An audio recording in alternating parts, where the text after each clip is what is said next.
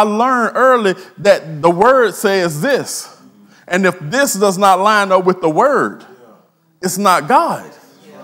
And we have too many people that have bypassed relationship to try to get into an assignment. My life is not hidden. I open it up to you. I tell you where I came from. I tell you how my relationship with God got established. That's why you see me do what I do. I don't struggle in my assignment. I don't struggle with the presence of God. I can invite Holy Spirit right now. This whole atmosphere will shift because of our relationship. I'm not waiting on somebody else to get it right before I move out in what's on my life. I'm talking about because of our relationship. See, there are a lot of things I don't know, but I know the voice of God, and I know the word of God, and I know how Holy Spirit moves. Most people don't know that because they have not spent enough time with him. So they got to guess in everything, second guessing themselves. Is this God? Is that the Holy Ghost? What? You shouldn't be like that. If you've been saved any length of time, if you're not a babe, you should know. It should be clear. And if you don't, that's an indication that you have not taken your prayer life serious. Okay, so I hear that. So how long should you pray? Let me say this. It's not, God. Whew. Gotta go to work. Y'all hard tonight. I don't know what happened to you since Sunday, but y'all must have gave it all to Minister Jamel. Y'all hard. Y'all hard tonight. Because see, then, let me say this, God. I cannot say it. You should. Lord have mercy. I know they're gonna be like, what? Can we just stay biblical, right? We say biblical. Jesus came to the disciples when they were in the Garden of Gethsemane. He said, could you not pray 1 hour? 1 hour should be the starting point. It shouldn't max you out. Listen. I'm flowing with the Holy Ghost. If an hour maxes you out, that means you don't have no word. Because you praying off the top of your head. And for a believer, now, babe, I understand they haven't developed their vocabulary. But if a believer been saved 5, 10, 15, 20 years, and an hour maxes out your prayer life, you don't have no word in you. Because the truth of the matter is, you should just be getting started good with an hour. Because you got to come from the outer court, the inner court, the holy place. So you got to keep working in your way in.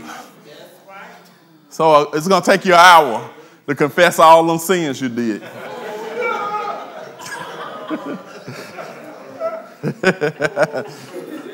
Now, with that being said, because I don't want us to get into formulas.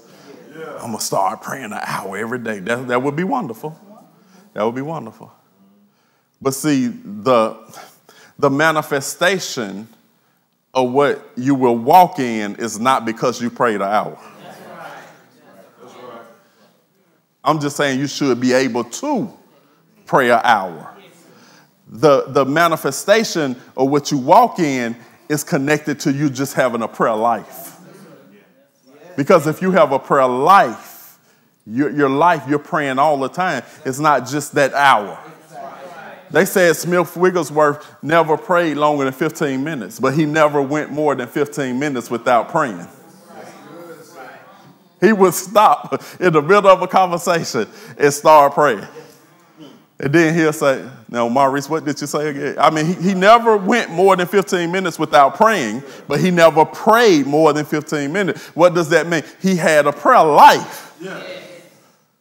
See, we trying to get into formula so much that we don't have a prayer life. Because God, listen, the Bible says in Genesis that Enoch walked with God. It didn't say he had a prayer life, but we know he had a prayer life to walk with God. And say, then he was not, for God took him. God took him alive to heaven because God liked his company so much. What does that mean? Enoch walked with God. Enoch talk with God as he walked with God. Yeah. Enoch was always cognizant that God is here. I don't need a formula. This is my lifestyle.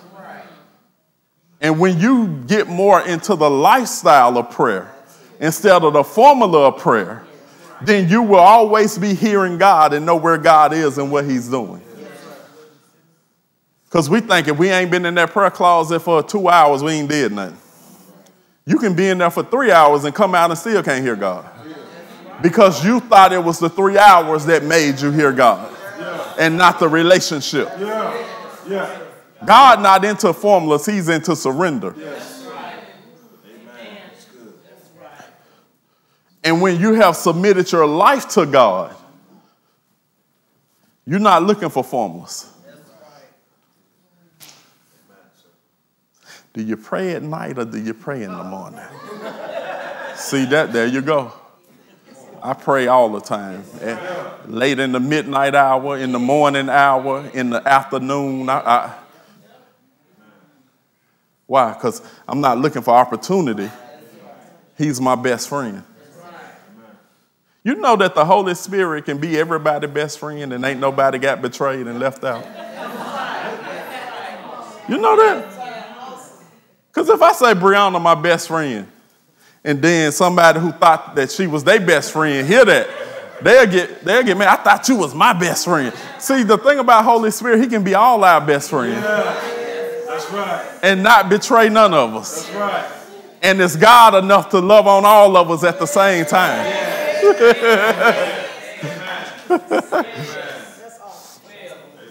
Let me get into this word, this next one.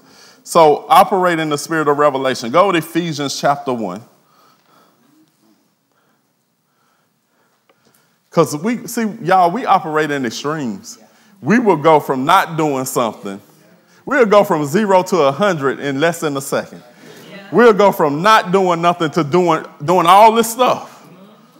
Because we think it's the stuff.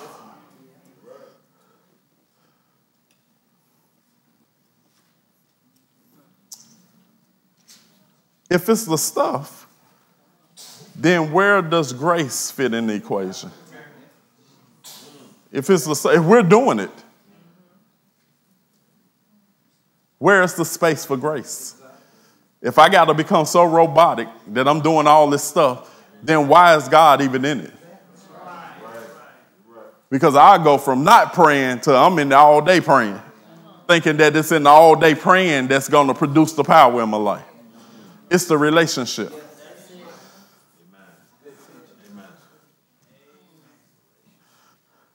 But you still should be able to pray an hour. I ain't forgot. Because Minister Tracy, what we do, we have prayer service, right? And then we'll get a mic to somebody and say, pray. And the first, no, I don't want to hear no tongues. We want to hear you pray in English. We want to hear the word prayed out. So after 5 minutes, they looking for somebody else to get a mic. Why? They don't have no word. I like people, you got to pull them by the coattail and say, okay, that's enough. We let somebody else pray. I don't like people after 5 minutes, they looking around. If you have exhausted your spiritual vocabulary in 5 minutes, you are in trouble. You're in trouble. My God, you can quote some songs and be longer than 5 minutes.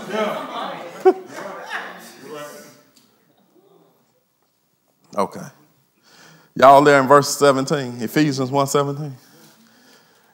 That the God of our Lord Jesus Christ, the Father of glory, may give to you the spirit of wisdom and revelation in the knowledge of him.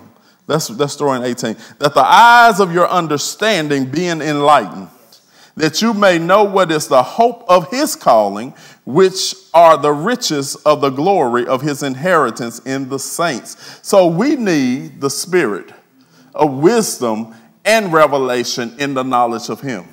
So if you're going to operate in the supernatural, you're going to have the spirit of wisdom and revelation, meaning that it's going to be past your own mental ability.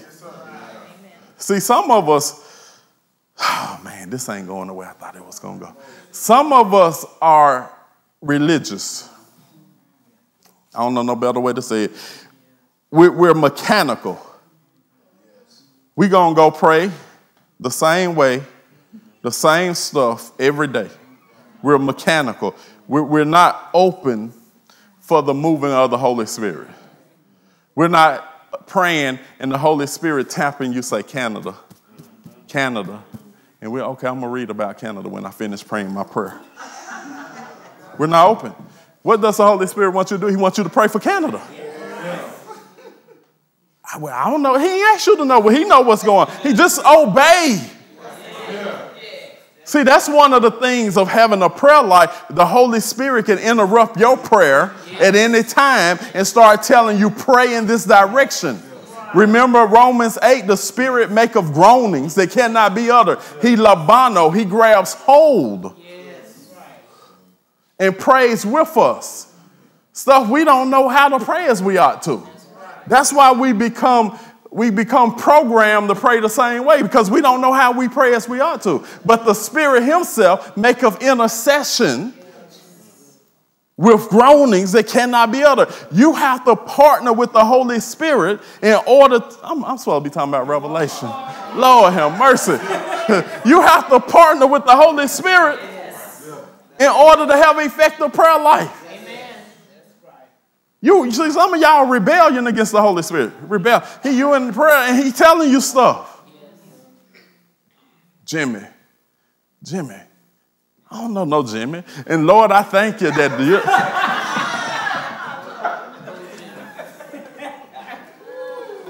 he didn't ask you if you know Jimmy. He's saying pray for Jimmy. Even though it's 5 ahead of him. Pray for Jimmy. See, y'all don't have no sense of humor either. The commercial, 5 ahead of you, Jimmy. See, this is the thing. I'm trying to get on Spirit of Wisdom Revelation. This is the thing. When we are so programmed, we block the Holy Spirit out.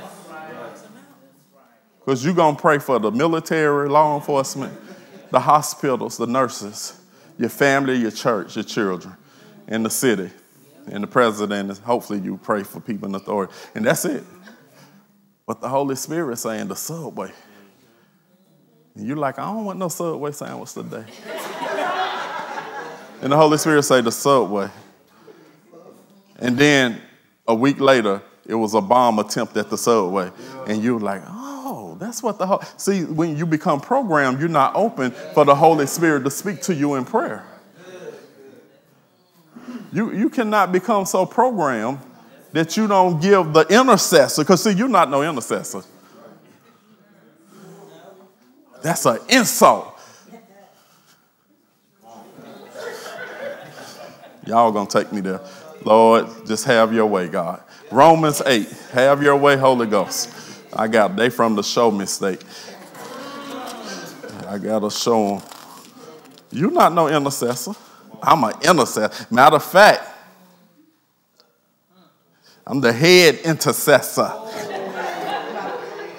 Romans 8:26 says, likewise, the Spirit helps us in our weakness, for we do not know what to pray for. He just said you don't know what to pray for. We do not know what to pray for as we ought, but the Spirit himself intercedes for us with groanings too deep for words. He who searches the hearts knows what is the mind of the Spirit, because he intercedes for the holy ones according to the will of God. The holy ones are the saints. Yeah. He just said, you not no intercessor. You don't even know how to pray. They offended, Lord. I didn't say it. I argue with Paul. He wrote Romans. Is that not what the word said? He said, we don't even know how to pray as we ought to. But the Spirit himself maketh intercession with groanings that cannot be uttered. He praying for the saints. Oh man, you know, because people say, Jesus is in heaven interceding for us. No, he ain't. You got to learn the word. It say he forever liveth to make intercession for the saints. This is how he intercedes for the saints, through the saints. That's why we have to yield to Holy Spirit so he can intercede properly. Amen. Amen. Now, I wasn't even going here. The Holy Spirit say, go there. Bust them up. Bust them up. Now, I'm not saying you don't intercede, but you're not no intercessor. He the intercessor. Yes, that's right. Because you don't know how to pray as you ought to. None of us do. But he reveals stuff to us in prayer. So if you're not in partnership with the Holy Spirit, what are you praying? You mechanical. And that's why you're dry and ashy. Because the Spirit giveth life. The letter, the literal killer, but the Spirit maketh alive. See, you don't have no spirit in your prayer. You just got mechanics. Oh, I'm not trying to offend nobody. I'm not trying to offend nobody. You have become robotical. You're not open for the Spirit. Because you already know you're going to pray your paper. You're going to read out of your book of prayers every day.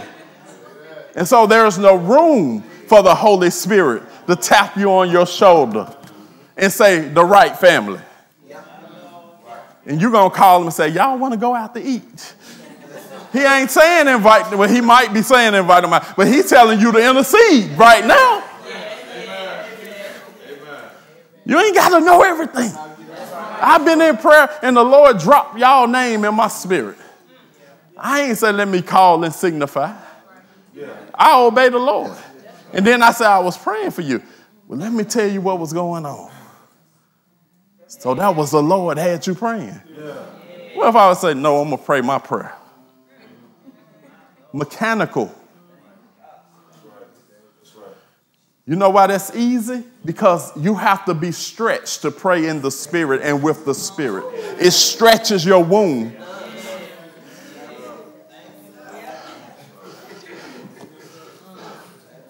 This is that's Minister Jamaica area. I'm trying not to get into it. It stretches you to pray in the Spirit.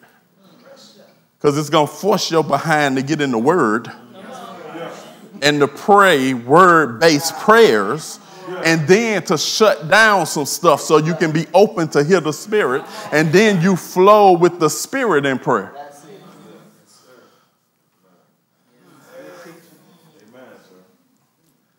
Do y'all realize we started the church a month after 9/11?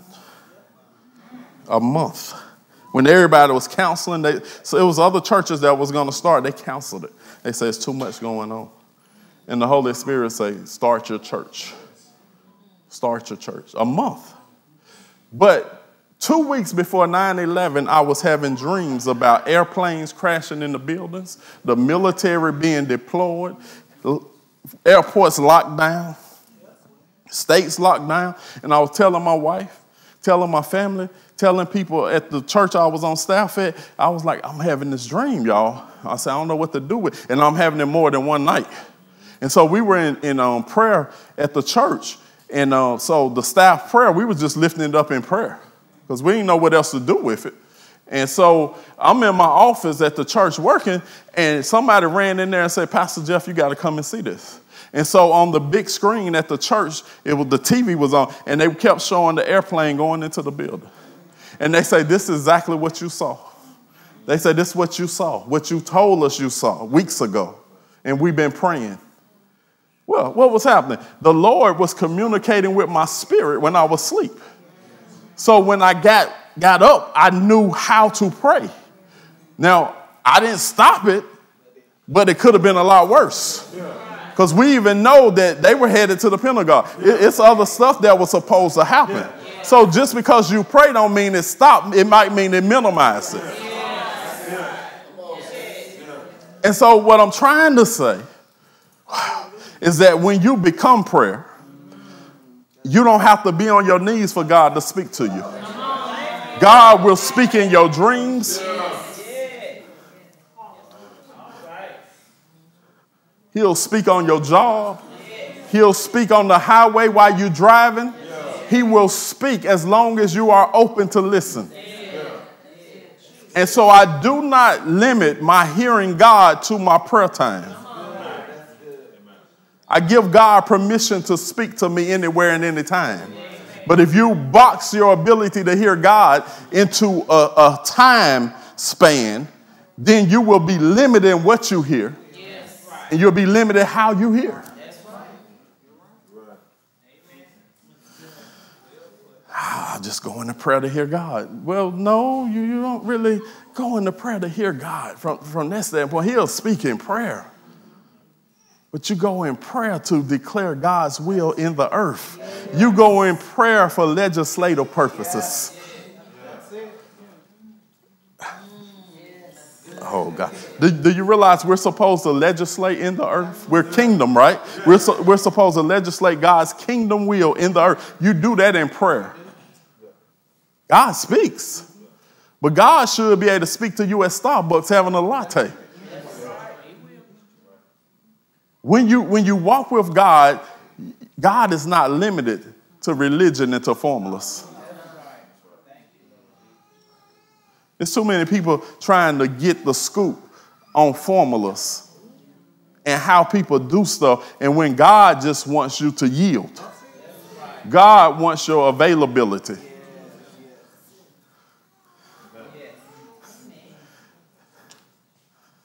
Well, you telling me I ain't got to go home and be? No, go be with the Lord.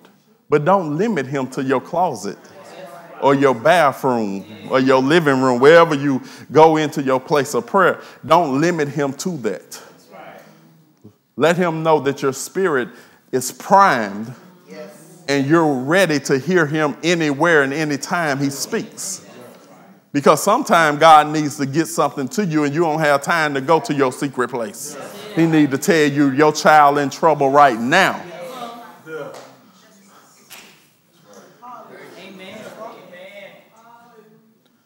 I remember we were in Durham at a double portion conference. And we were up there and we were praying. And it's like my wife had a vision of a dark shadow. I think it was going toward Minister Jamel. He was a little boy then.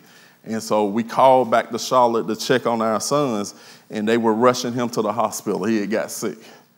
But the Lord allowed her to see the spirit in Durham that was attacking his body. So we were able to go into prayer and counsel the assignment of the enemy. You have to be open whenever, however. If he give you a vision, if he give you a dream, if he speak in your spirit, if he speak through the word, however he communicates, you got to be open. And none of that had nothing to do with revelation. I promise you I'll get back on that revelation. But right now, you need to hear God. Amen. See, you patting yourself on the back because you pray, and that's great. But do you hear? Because if I'm praying and I'm not hearing, then it's just a dialogue. A monologue, I'm sorry. It's a monologue, it's not a dialogue. Because God wants to speak. So how many people going into prayer and they never hear God? Whether it's in prayer or during the day or in their whatever, they don't hear God. Okay, did I help y'all tonight? Yes, sir. I felt like I was melting. I felt like I'm trying to teach y'all walk in the supernatural. Praise the Lord, it's 8 o'clock. It's kingdom investment time, amen? Praise the Lord. I'll do better next week. I'll do better next week, I promise. Thank you for watching Transforming Lives. We hope that this message has been a blessing to you. Our mission is to raise up a body of believers that demonstrates the power of the word in every arena of life. Sowing a seed to our ministry will help to fulfill our mission. There are multiple ways to give to WLCI. You may text to WLCIG to 54244 or give through our website at www.wordlifecenter.org. Or you may also send a seed offering to Post Office Box 293, Kannapolis, North Carolina 28082. The Word of God says, "Give, and it shall be given unto you." Thank you in advance for supporting Word Life Center International.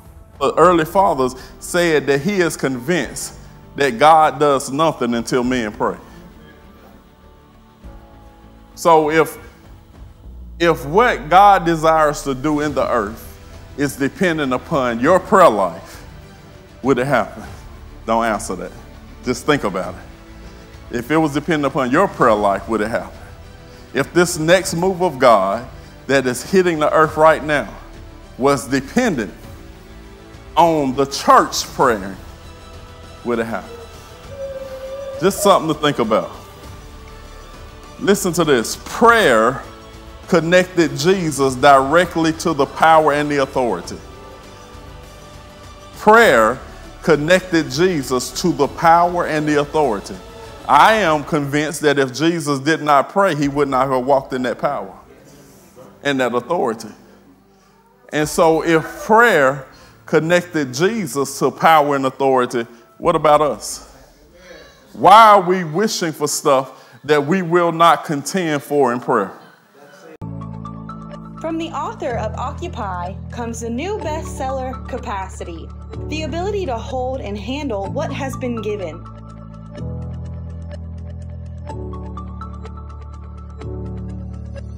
Order your copy of Apostle Jeff Sanders' newest book, Capacity, now available at Amazon.com.